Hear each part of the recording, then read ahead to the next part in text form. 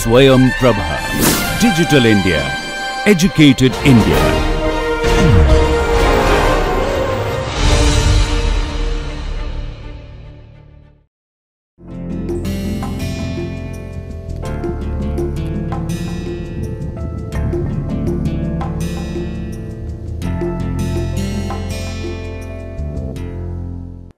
Welcome students. This video lecture we are going to talk about the wave equation in two dimension. So wave equation in two dimension. So as I told you in the last lecture, we have seen how to solve the wave equation in two dimension. So let me write down the equation. It is essentially the so this is called the D'Alembertian. You guys already know that, right? We did this thing. So D'Alembertian of u that is defined by utt minus Laplacian of u. Yeah. So this Laplacian, that is in two dimension. That is why the wave equation is two dimension. So the problem which we want to solve today, this is 0. Okay, in R2 times 0 infinity. Clear? And what does u do on the bound this thing initial the base t equals to 0, u at the point x comma 0, let's say, that is equals to some g of x, and u with respect to t at the point x comma 0, that is going to be h of x, right? So this is for x in R2. And of course t equals to 0, that is given to you, right? So u and ut is given like this, and of course I mean u satisfies the wave equation in the interior of the domain. Now the question which we want to discuss is this: we would like to find an explicit, so our aim is this, exactly like n equals to 3. Aim is to find an explicit solution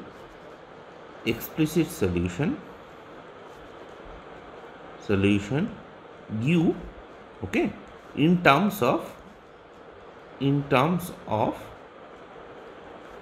g and h. Clear? In terms of g and h, whatever we did initially, for the three-dimensional case, we are going to do it for a two-dimensional case. The exact same, I mean not the exact same thing we are doing. I mean what I meant is the exact same kind of goal we have. Okay, so we want to find an explicit solution. Now if you remember, in two-dimensional case we define, in three-dimensional case we define the u which is by a spherical mean, and then you define u delta, which is like t times u and all, r times u and all. Okay, so all of those we define, and after that we have deduced the Kirchhoff's formula, right? Okay, but here we are not going to do something like that because it won't work here. Okay, it won't work here. So what will happen? We are going to use something called a Hadamard's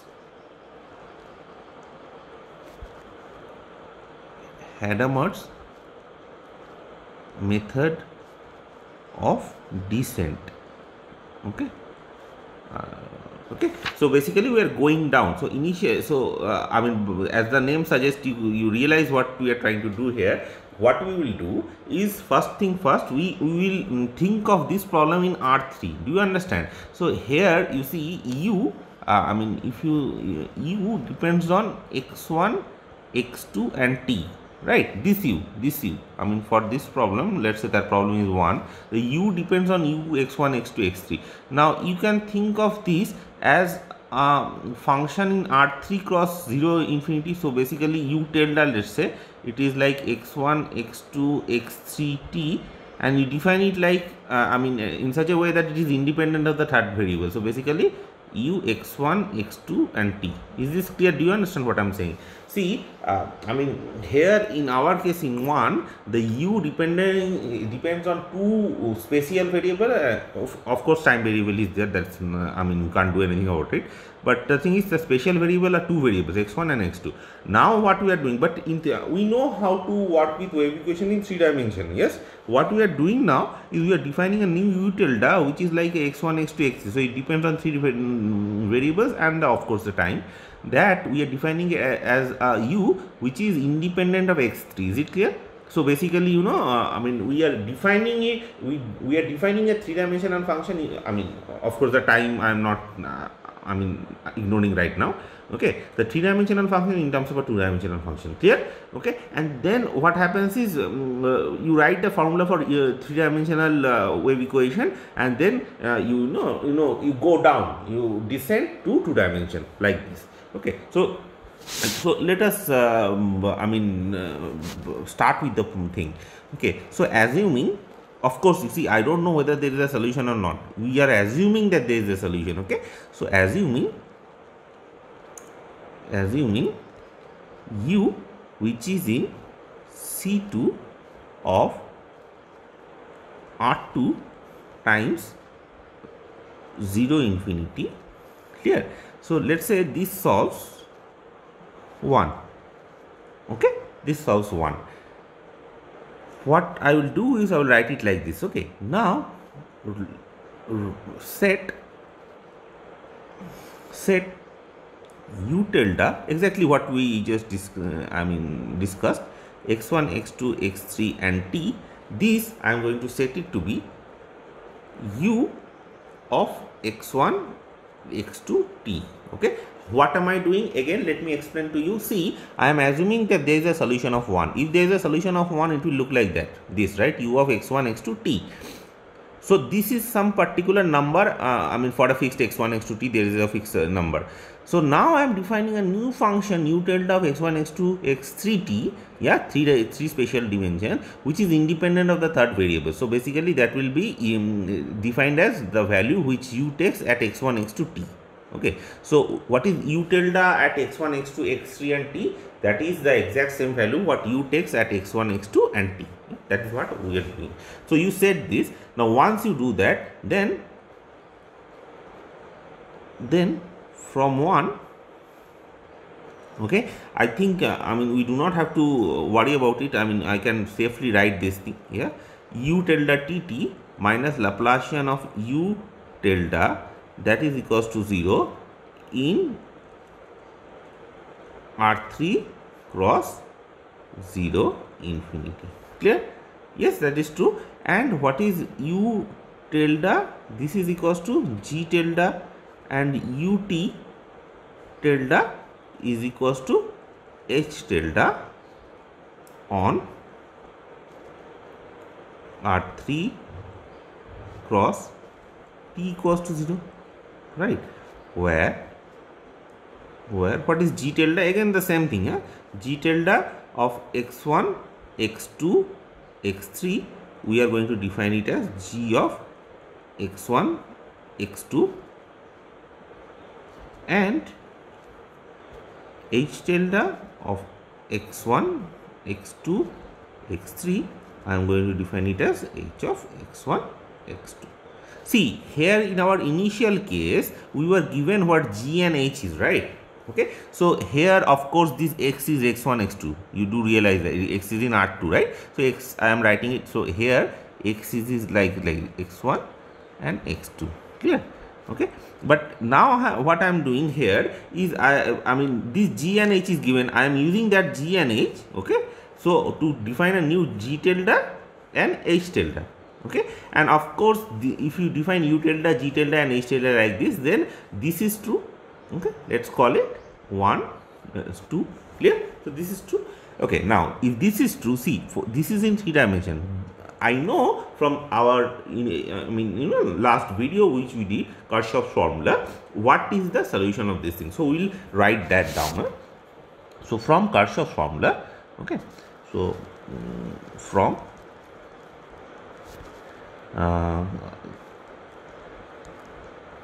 Kirchhoff's formula, Okay, what do we have? We have u of xt. Clear? U of xt, that is given by, I will write it like this: u tilde of x tilde comma t. Okay, where, so basically, okay, let me write here x tilde, I will write it as x1, x2 and 0, and x is x1, x2. X is x1, x2, I have already written. X tilde, I will write it as x1, x2, 0. So basically, I will just take that third variable to be 0. Okay, so u of xt is u tilde of x tilde t tilde. Clear? Sorry, not t tilde, t is t is t. Yeah? So that now by Kirchhoff's formula, what do you have? You have something like this, right? It is del t of t, the average of del b. Let me write it like this: tilde x tilde. I will explain. Yeah. So this is just a Kirchhoff's formula. S tilde plus t times. Let me write it and then I will explain. Del b bar x tilde t h tilde ds. Okay, so here see what is b tilde here. B tilde is the ball in R3 with center x tilde. Okay, so where b tilde, okay, x tilde t is the ball in R3, because we are doing it in 3 dimension, right? Ball with R3 with center x tilde, with center x tilde and t positive. Clear? I mean, I think this is very clear to you. This is from the Kirchhoff formula, right? G tilde h tilde, because I mean, we have this, I mean, u restricted at t equals to 0 is g tilde h tilde. So I am just writing it down, plain and simple. Okay, right? And of course, what is ds? Sorry, here it is ds tilde. Okay, and of course, okay, let me write it here: ds tilde. Okay, this denotes the, this is very important. Okay, this denotes the two-dimensional, okay, surface measure, surface area, you can say. Okay, the unit surface area on del b tilde x tilde t. Clear? Okay, see now why am I not writing del b? Del b, you see, since I am doing it in 2 dimension, I want my b to be, I mean, we denote ball with b, right? So I want my ball to be in 2 dimension, right? So that is why this b is reserved for 2 dimension. Whenever I am writing b tilde, it is for 3 dimension. Clear? Okay, so del b tilde is basically the sphere, the surface, I mean, the surface. Okay, so that is del b tilde. Okay, and b tilde is whatever is inside, of course, into 3 dimension, in 3 dimension. Okay, in 3 dimension.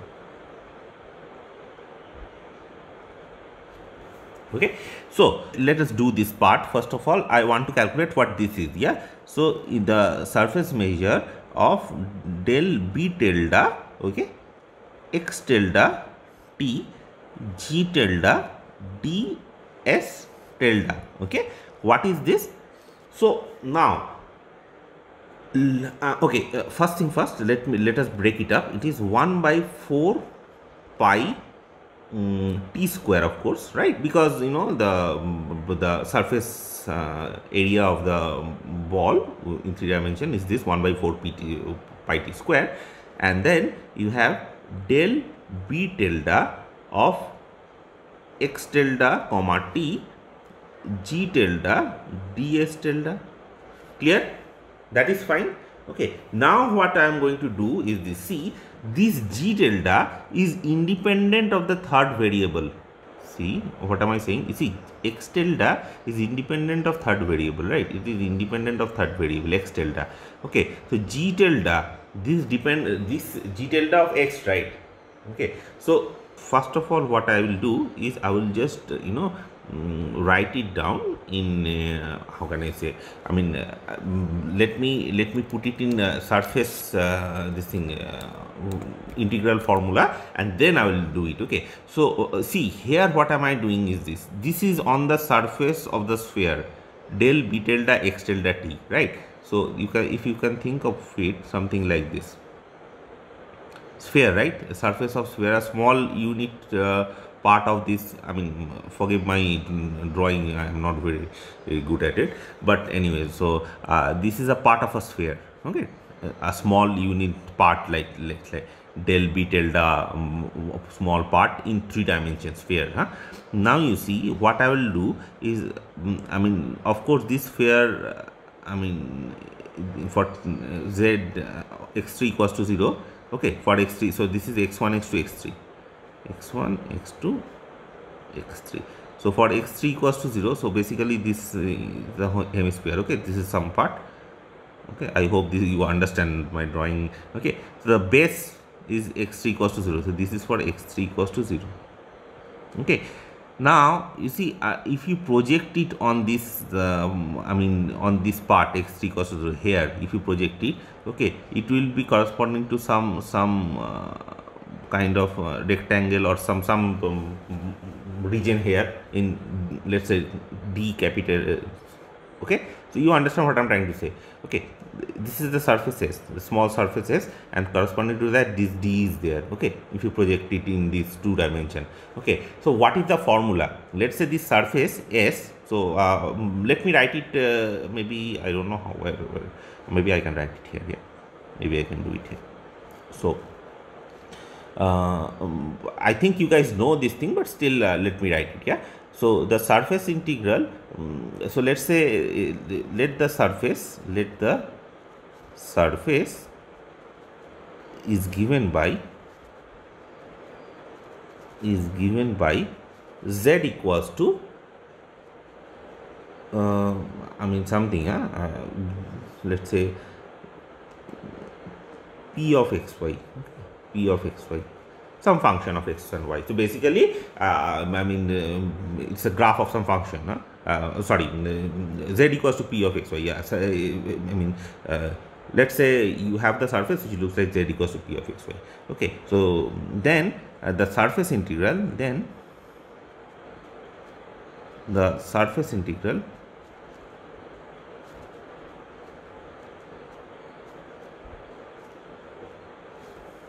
is given by, so you see, if the surface is given by the graph of this function z equals to p of xy, so graph of p, okay, then the surface integral, if you want, of some function f, let's say double integral over s f of x y z ds. Okay, I am taking x1 x2 x3, so let me write it like x1 x2 x3. It will be, otherwise you may get confused. Okay, let me write it like that. So f of x1 x2 x3. Okay, so this is your s, and that's your d, right? So x1 x2 x3 with respect to ds. Yeah, surface this thing, this is double integral over d is the region here. Okay, f of x1 x2, and x3 is getting replaced by p of xy. Clear? P of xy. So here also I have to change this. Let me write it like this: x3 is p of x1 x2. Let's say that's your surface. Okay, so x3 is given by p of x1 x2, graph of some function p, and then I mean you can write it like this. And of course you have, due to this change of variable, you have this you know,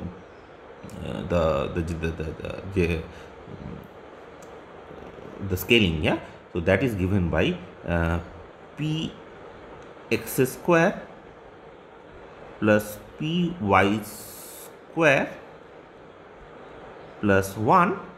Okay, and then you have the area element dA, right?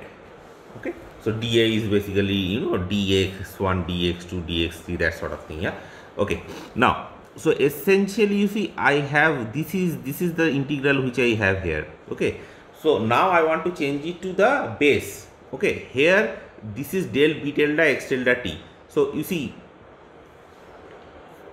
for us, okay, for us, this g tilde, okay, if you think about it, this g tilde is independent of the third variable, right? Yes or no? I mean, just think about it for a moment. If you want, you can pause the video, think about it what I am saying, that you see that g tilde does not depend on y3, right? So since, let me write it like this, g tilde does not depend on y3,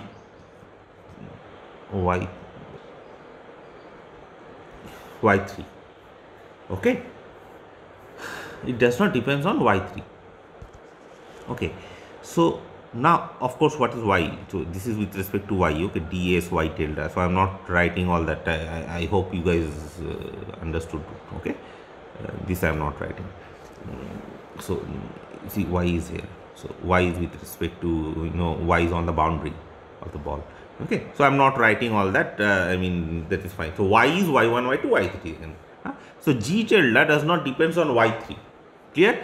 Okay, so if it does not depends on y3, then because you see g tilde x1, x2, x3. So I mean, if you replace it by y1, y2, y3, so basically that is independent of the third variable. Okay, so the g tilde does not depends on y3.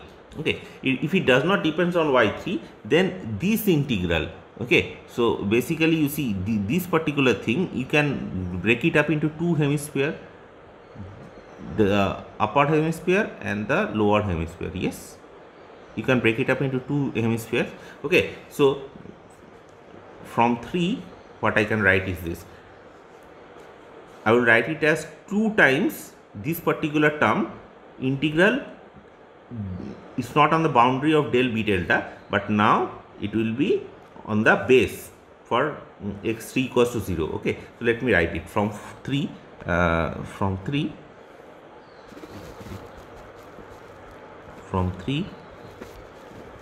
we have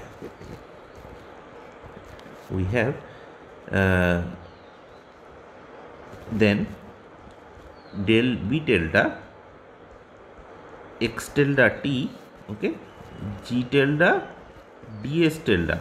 Okay, I mean, if you want, you can write it as y, but I mean that is given. Yeah, if you want, you write it as g tilde of y ds tilde. I'm not writing all that. Okay, that's fine. So this is given by, okay, so 2 by 4 pi t square. Y2 is coming because of the two upper half, one half and other half. G tilde is independent of y3. So basically, you in both half, it's I mean, you know, its contribution is same. Okay, so it is 2 by 4 pi t square integral over the ball bxt. Yeah, I can write it like this. See, I mean, here S is getting converted to D. D is this region, this is the whole region. S is the surface here. Okay, so if del B x tilde T, okay, when you are working with this thing, where will it convert? It will convert to the you know this whole thing, the base for x3 equals to 0, the whole thing inside, whatever is inside, right? Okay, so that is why it becomes B of xt. Okay, and of course you have g of y, okay, and then this calculation is there, px square plus py square. Okay. I wrote it in a, sorry, this is a confusing thing. Yeah, let me write it like this, p of x1 x2 p of x2 square. Clear? Okay, sorry, I mean there are a lot of variables involved, right? So I mean just to make all of this, you know, more precise, that is why this confusion is happening. Okay, I hope this is fine. Yes.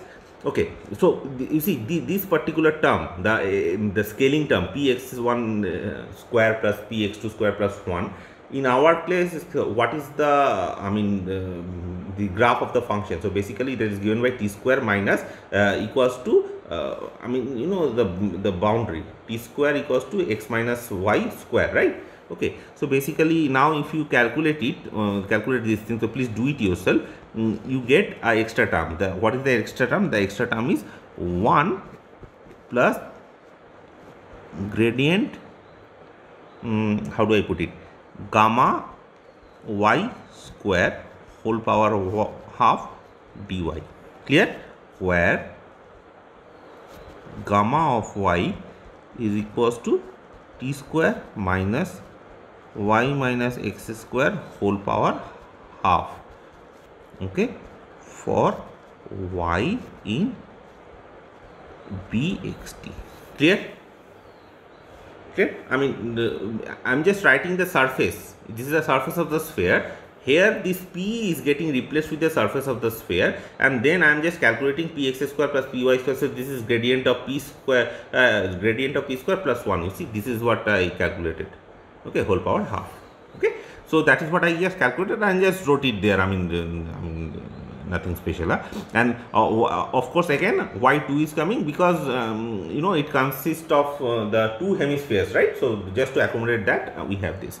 Now you see, since 1 plus gradient gamma y, the square of that, okay, whole power half, that if you calculate it, it is t times t square minus y minus x square whole power minus half. Clear? Okay. I mean, of course you can check this part, but there is nothing to check. I mean, this is just a calculation. Okay, nothing much is there. So therefore, what we have is the average of g tilde on this b tilde x tilde t g tilde, okay, ds tilde. This is given by 1 by 2 pi t, right? Because you know that is getting cancelled, and this t and this t square is getting cancelled, and you have b of xt g of y by t square minus y minus x square whole power half dy. Clear? I mean, just you know, you just put the values of this in here, and that is what we are going to get, right? I mean, this thing I'm just putting it here. Okay, now if you do that, then now what happens is this, you know, so if I write it like, you know, the how can I say, the average, then it will happen that it will become t by 2, because you know the volume of the ball will be included, so it get some terms get cancelled out and it will become t by 2, and then the average of bxt, okay, g of y by t square minus y minus x square whole power half dy. Clear? Whole power half dy. Now you see, hence therefore what do you have?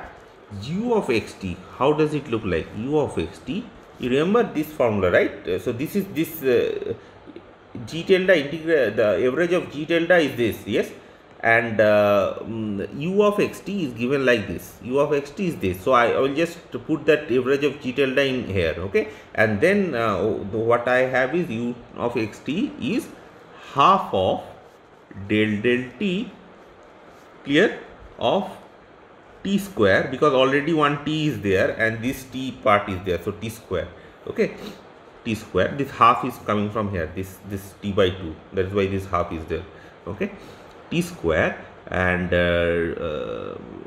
yeah, the average of bxt, where is it? Yeah, g of y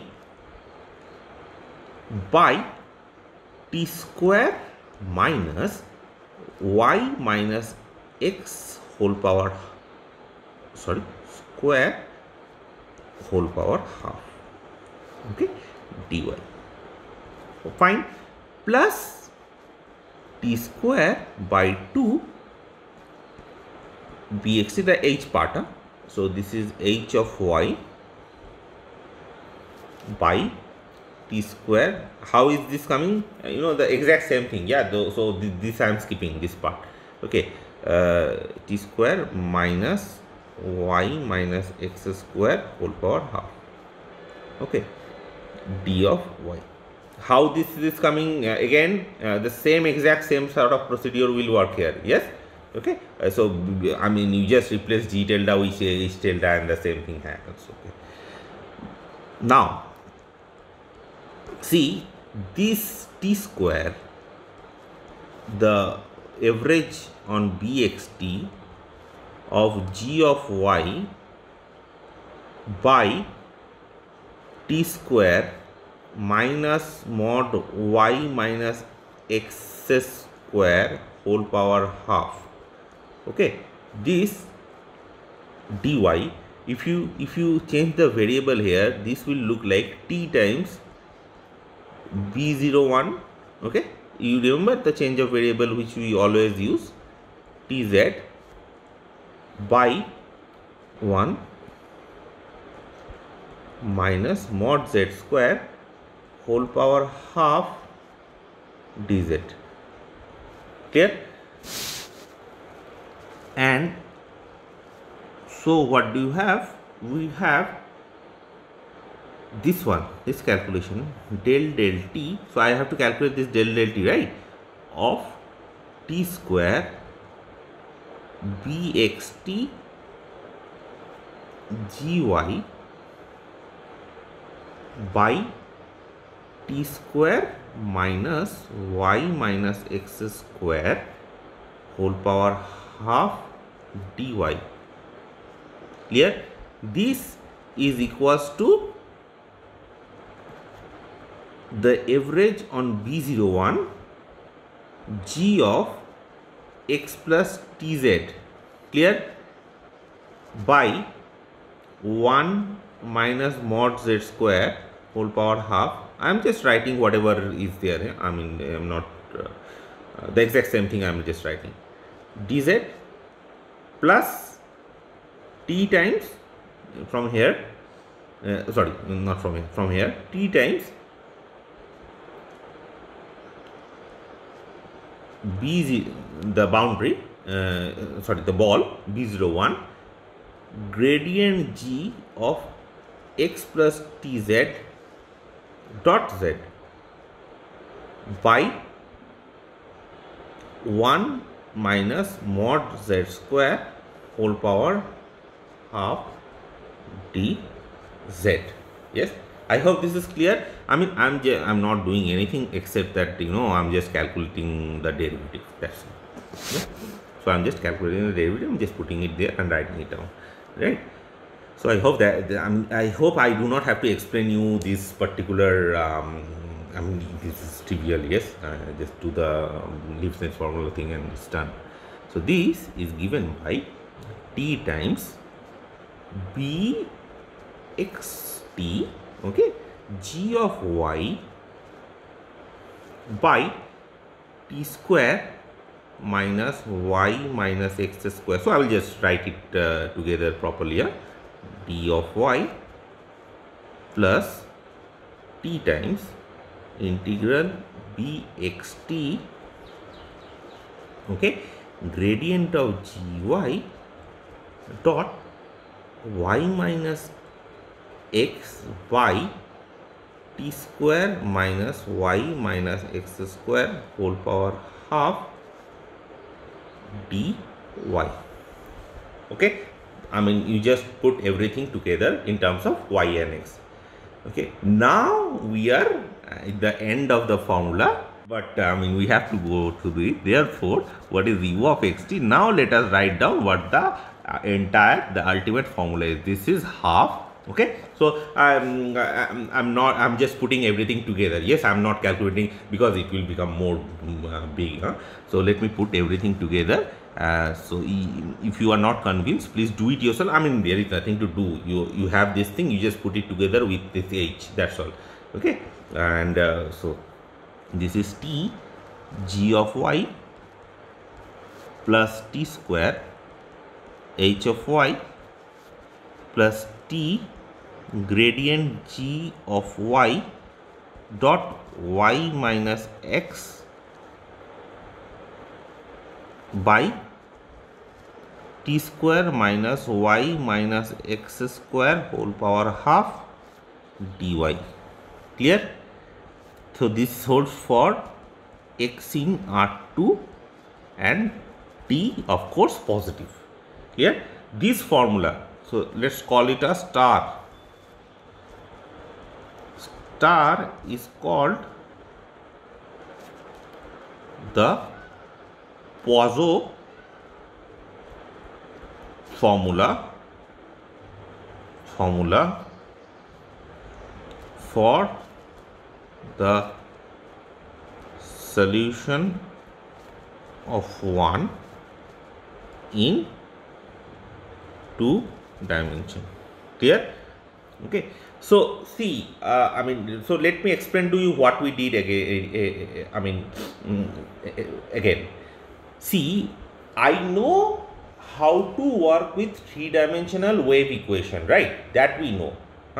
So 3-dimensional wave equation, last class we did. There is a Kirchhoff's formula which actually deals with 3-dimensional wave equation.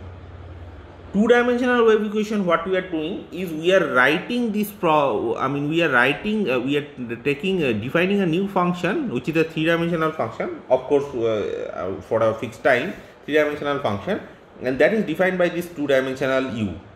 This is of course assuming that there is a solution u. Okay. Now how do you know that there is a solution? Of course there is a solution, that is Cauchy-Kowalovsky theorem.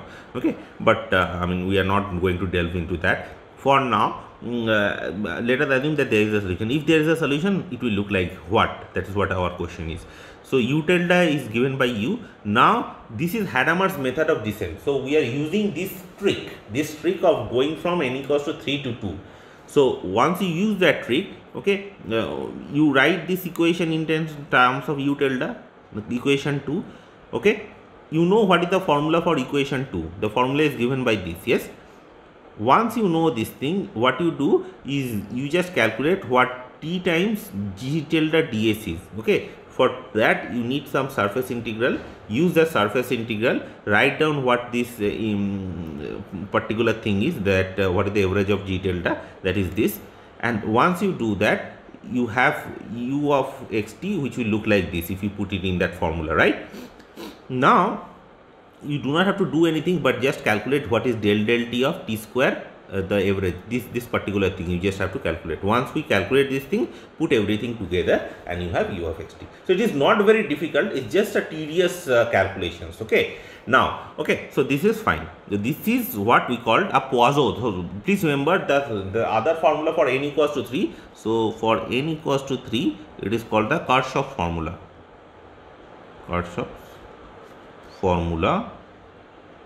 And for n equals to 2, it's called the Poisson formula. Okay, now we are going to use similar thing for higher dimension, but that we'll do it in next week. Clear? So after this, what we are going to do is, so here we did the homogeneous problem, right? So now what we will do is the inhomogeneous problem.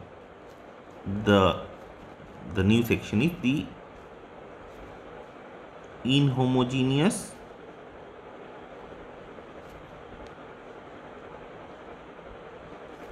Cauchy problem, right? So what is the inhomogeneous Cauchy problem? It is basically the D'Alembert of u is given by capital F. Yes. So let's call it I don't know, maybe up till here what did we say? It is 3, right? Let's call it a 4. Okay, this is the problem given to us, and of course you have this boundary condition. The initial condition is there, u is equals to g and u tilde is equals to h. Yeah, those boundary conditions are there in whatever the region is. Yeah, see, now I will assume that I know how to handle the homogeneous problem in any dimension. although I don't know that. I know only for n equals to 3 and n equals to 2. Higher dimension we will do because that is very complicated, higher dimension. Okay, we will do in the next class, but for now I will just assume that let's assume that we know this. Yeah, but at least I mean you can of course assume that n equals to 2 and 3 we already know. Yeah, 1, 2, 3 1 is the D'Alembert formula, 2 is the Poisson's formula, 3 is the Kirchhoff's formula, right? So all of these 3 we know. Now from there I want to find out what the inhomogeneous Cauchy problem, I mean can we solve that? Yeah.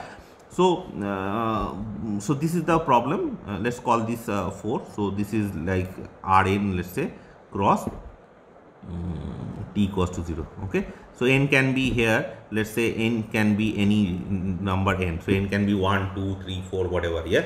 Okay, we are assuming that we know how to solve the homogeneous problem, and from there we'll do this thing. Yeah, this will work for anything. Okay, so let's do that. You remember in heat what we did for this kind of problem? We used Duhamel's principle. Here also we are going to do something like that.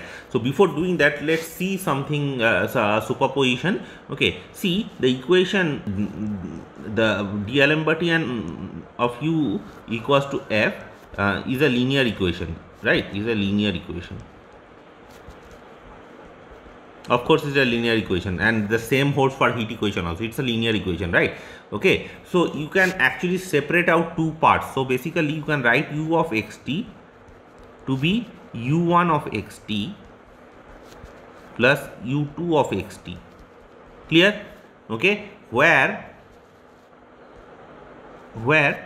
the D'Alembertian of u1 of xt, that is given by that is 0. Okay, with u at the point x0 is f of g of x, let's say g of x, ut at the point x0 is h of x. Okay, and the D'Alembertian of u1 of xt, that is going to be capital F. Okay, u at the point x0, u1 sorry, this is u2, u2 at the point x0, this is going to be 0, and u, okay, u2 with respect to t. I think this is fine. Yeah, okay, x0, this is equals to 0. Okay, I don't want to write it u2 t, that will get confusing. So basically ut with respect to t at the point x0, that is going to be 0. So you see, if u1 and u2 solve these two problems, then if you add, so this is u1, this is u1, you know, with respect to t. Let me write it properly. So basically u1 with respect to t. Okay, and here also u1. So you see, if u1 and u2 does, u1 solves this problem and u2 solves this problem, if you add those two up, because of the linearity, the D'Alembertian of u1 plus u2 is f, and u1 at the point x0 is g, u. So basically if you add it up, what will happen? The D'Alembertian of u is 0. Okay, the u is equals to g, because g plus 0 is 0. So at x equals to 0, and ut, that is going to be h, right? Okay, so we broke it up into two parts. Now what about the first part? So let's say this is your 5 and that's your 6. Okay, so the 5 part you already know. This is a homogeneous problem. Okay, so this is a homogeneous wave equation. Okay, we know what to do with this. Plus this is a inhomogeneous wave equation.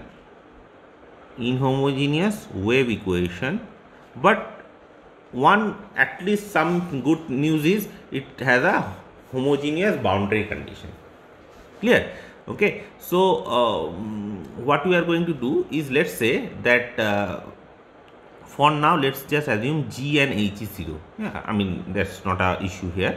Okay, so assume, of course g and h is 0, you know, I mean you can actually solve the problem, right? Yes. So I will denote it like this, w. Okay, wave, because of the wave equation, w, f of xt s. You remember that s, yeah, the solution of the homogeneous problem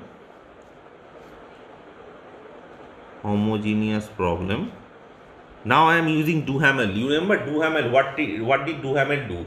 Duhamel, it said that if you have an inhomogeneous problem, okay, you solve a bunch of homogeneous problems and then sum it up, right? So integrate it. So that is what we are doing here. So we wrote so let WF, capital F of XTS be the solution of the homogeneous problem. Which homogeneous problem?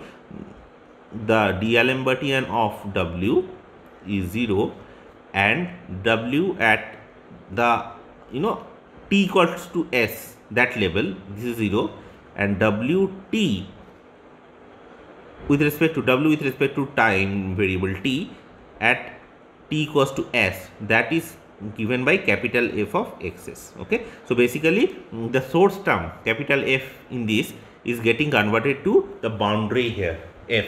Okay, so we are basically saying on the boundary F is S. So for S equals to t equals to S, actually for every level t equals to S, this is given by capital F.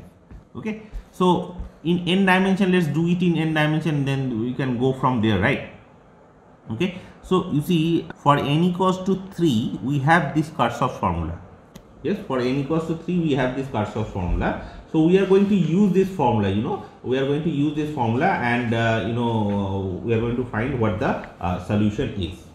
So now what we are going to do is, you see, this we know how to solve. Yes, I mean whatever the dimension is, let's say, yeah. So this is, let's say, in Rn cross 0 infinity, right? Duhamel's principle says that if you write, let's say, u of xt, okay, this is equals to, so I am defining it, 0 to t wf of xt s ds. Okay, if you define it like this, okay, then so this is for x in Rn and t greater than equal 0. If you define it like this, then it says that this is the solution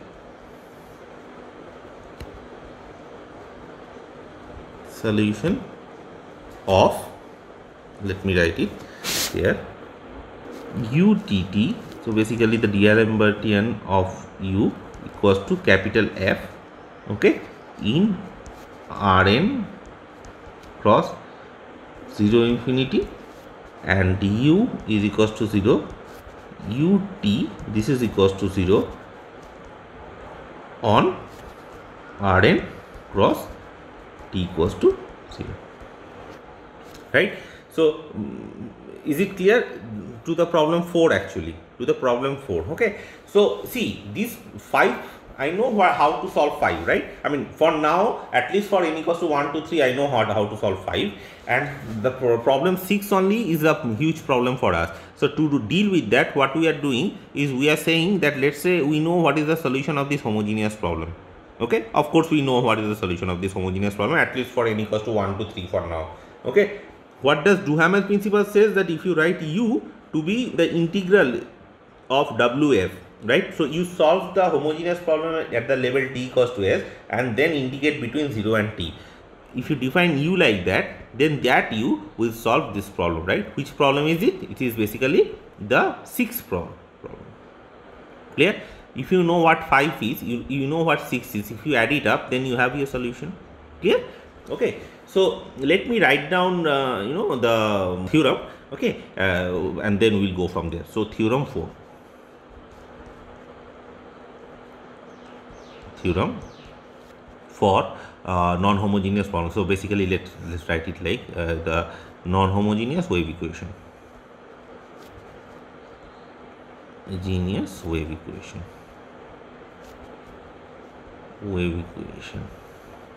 Okay. So assume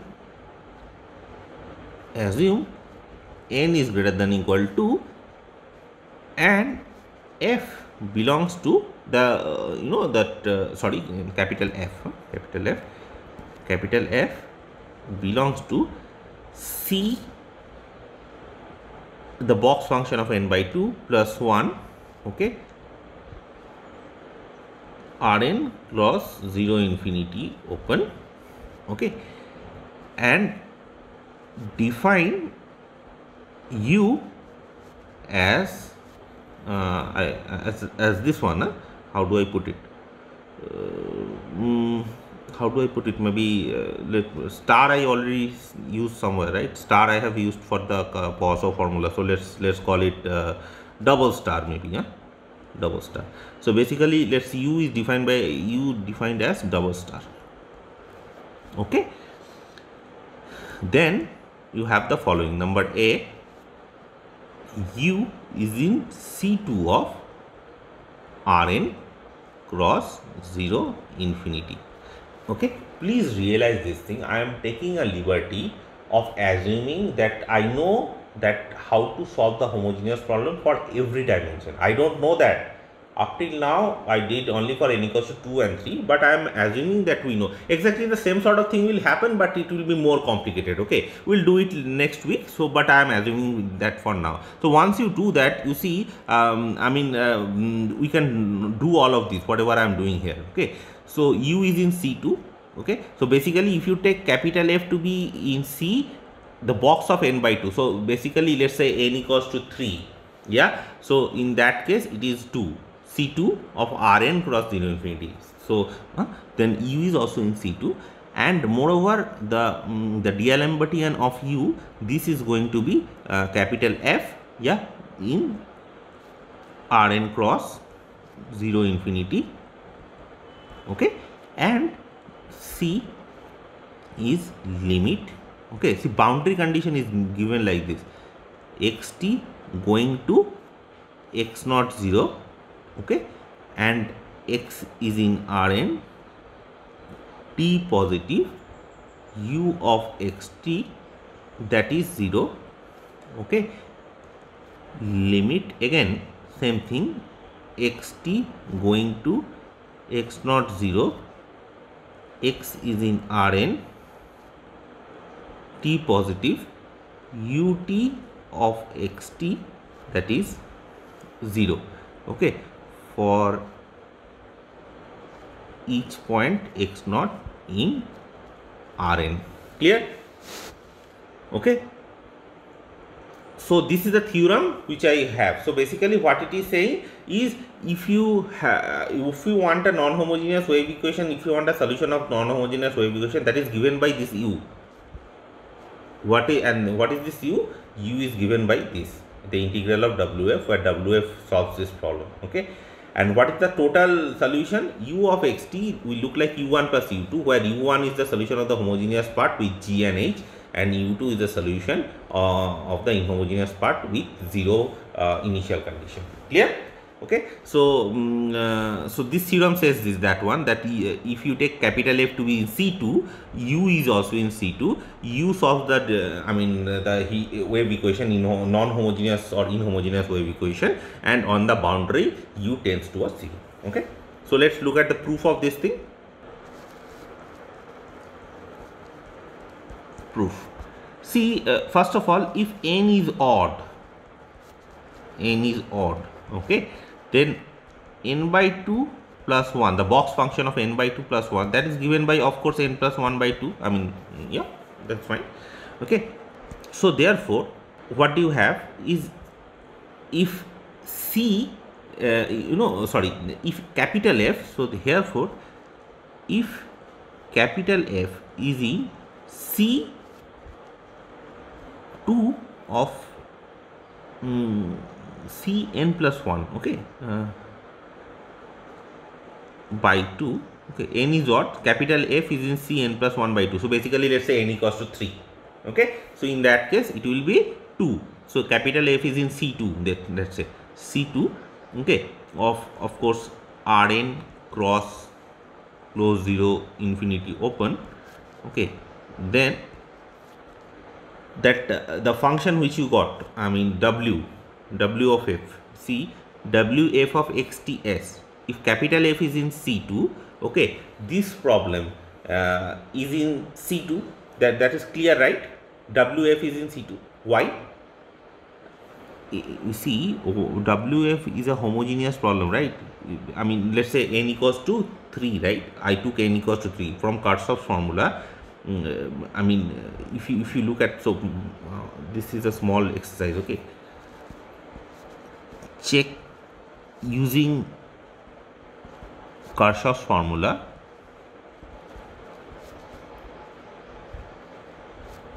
for n equals to 3. Okay, this one, whatever I am writing, that if f is in C2, n equals to 3, f is in C2, then the WF which you are getting, this we will get for n equals to 3, you will get using Kirchhoff's formula, right? Okay, the WF which you are getting, this WF is the solution of this problem, right? WF is the solution of this problem. Okay, for each S positive is in C2, then capital WF XTS, okay, that is in C2 of Rn cross S infinity, okay, for each S greater than equal 0. Clear? And hence W U, which is defined by the integral of WF, you see, U is defined by the integral of WF between 0 and t, right? Okay, so if WF is in C2, U is of course at least actually C3, but I mean for now you can of course take it to be C2. That's not a issue, right? Okay, so hence U is in C2 of Rn cross 0 infinity. 0 infinity. Clear?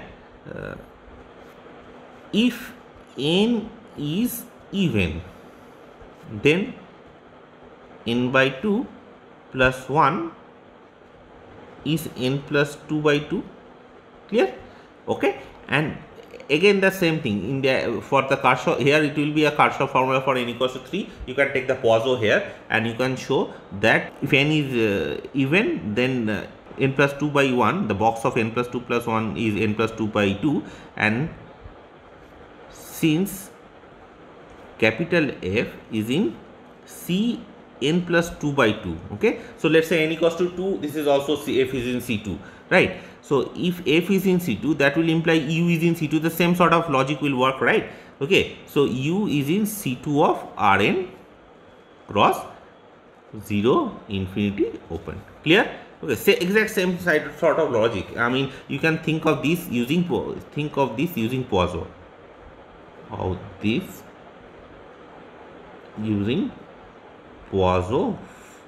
formula. Clear? Okay, so this you guys have to do it yourself. I mean, there is nothing much to do, guys. So please check this part. Right now, so this is the first part gone. A. Now, what about B? B is not a very difficult thing to check. You see, ut of xt, if you take, that is essentially wf of xt t, s equals to t, okay, plus 0 to t w f with respect to t at x t s ds, right? Yes. Do you think this is true? Of course, this is why I am just doing differentiation with respect to the integral sign. Yes. So this is the boundary term. This is 0 to t. This term is there. Yeah. And then this is given by 0 to t w f with respect to t at the point x t s ds. Okay. Right. Now, and what is u t t of x comma t, that is given by u t. Again, I am just taking the derivative again. I mean, again I am doing the derivative, differentiation on the integral side. Okay. Okay, I did explain last, this is 0, right? This is 0, so basically this becomes this, and then now I want to write UTT, then I have to differentiate this thing with respect to time. Okay, the same kind of thing will happen. UT of WF with respect to T of X T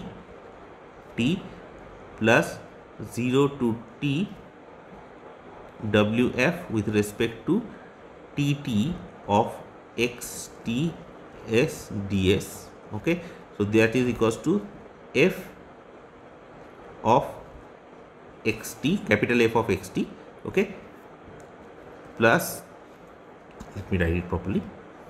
So I think this is clear. Yeah? I'm not doing anything, but I'm just doing this thing, differentiation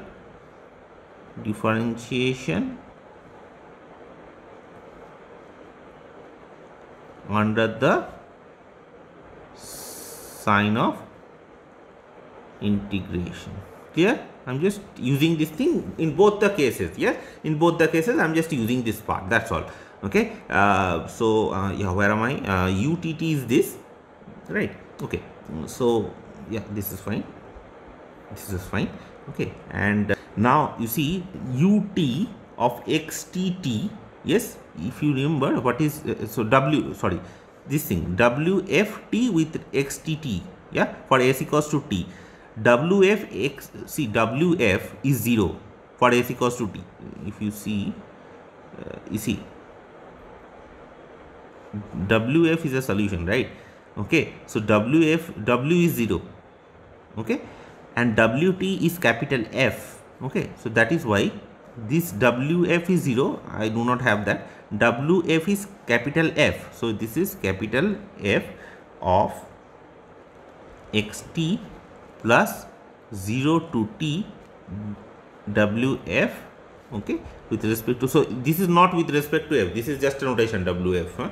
This is basically the solution W with when we have the initial condition as F, capital F, okay, with respect to TT at the point XT S ds. Clear? Okay, right. Also, Laplacian of uxt, okay, what is it? This is nothing but 0 to T Laplacian of u x t s ds, right? Why? Because you know this integral is with respect to time variable and I am doing the differentiation with respect to the spatial variable, so I can just take it inside and this is what I have. And that again, see here, see u is this, right? So if you take Laplacian of u, it becomes Laplacian of wf, right? Laplacian of wf is basically, this is what the D'Alembertian of w is wtt minus Laplacian of w, right? So Laplacian of wf minus wf with respect to double derivative tt minus the Laplacian of wf, that is 0, right? That is given to us. So here you see this, I have to change it a little bit. So this will be Laplacian of wf at the point xts. Clear?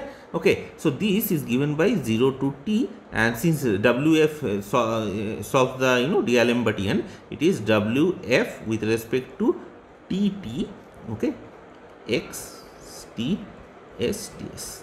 Clear? Okay, now you see if you take utt minus this, so basically you have f of xt. Okay, so I am not writing that thing. I guess this is fine. Yeah. What about the initial conditions? Initial conditions also there is nothing special. Of course, you can see that if you define w, capital U like wf, since w on the boundary, initially it is 0. Okay, so you can actually have the C part, this and this. So u is defined by integral of wf from 0 to t. Okay, so at t equals to 0, you do understand as t approaches 0, this integral becomes from 0 to 0 this, which is 0, and the same holds for ut also. Okay, so ut is given by, you see what is ut? Ut is given by this. Okay, now as t tends to 0, you do realize that this is going to 0. right? So there is nothing else to prove. I'm just leaving it to you, so please do it yourself. Okay, right. Now I have another small details to work out. Okay, so this is for n greater than equal to. I hope this is fine. See, this thing, what does it do? You have using this theorem, we solved what 4 is. Yeah, 5 we already know via Kirchhoff and Poisson. Now if you want to find a u, what you do, you just take those two and put it together. Okay, it is going to be a very extremely big and complicated formula, but you have the exact equation, right? Clear? So that is there. Now, so this is for n greater than equal to, if you remember. Yeah, now let us do it for n equals to 1. Okay, for the case n equals to 1, n equals to 1. Okay, so what does D'Alembert's formula gives us? You see, in this case, u of I mean, if you use D'Alembert here, okay, u, so okay, one small thing I need to do here. You see, the equation here, it should look like this, no? utt minus uxx equals to small f. So this is the problem I need to solve in one dimension. Yes, r cross 0 infinity and u equals to 0, ut is equals to 0 on r cross t equals to 0. Okay, so you see the exact Duhamel's principle, everything works fine. Huh? So from Duhamel's principle, of course, from D'Alembert, first of all, yeah, so you realize that if I want to solve this problem, what do I do? I first of all find out solution of this. So let's say, I mean, you remember, I don't know what did I put it here. I mean, what is the last number? There are so many numbers. Huh? Sorry, this is 5. 5 is the last one. Or 6. I thought I put somewhere 6. No. So anyways, let's call it as the problem P. That will be better. Yeah. So let's say I want to solve this problem P. Yeah? Now you know that the exact same thing which we did for this case, you know, this case, the problem P can be divided into two parts, 4 and 5. Exactly like this we can do it. Yes or no? Yeah, you can do this part. Yeah, once you do this part, so exactly what am I trying to say? Let me write it properly, and then maybe it will be a little less confusion. Okay, so let's say this is G, that is H. Yeah, if I have to solve this problem P, I can break it up into two parts. Okay, so this problem can be broken up into two parts. One part is this u, so D'Alembertian of u is equals to f. Okay, u is equals to 0, ut is equals to 0, one part.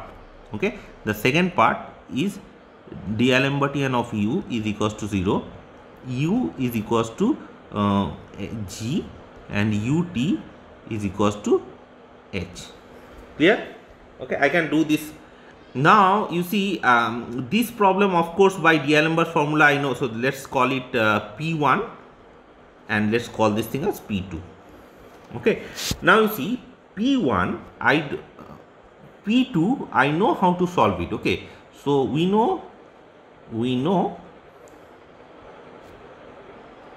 how to solve P2. Okay, using D'Alembert's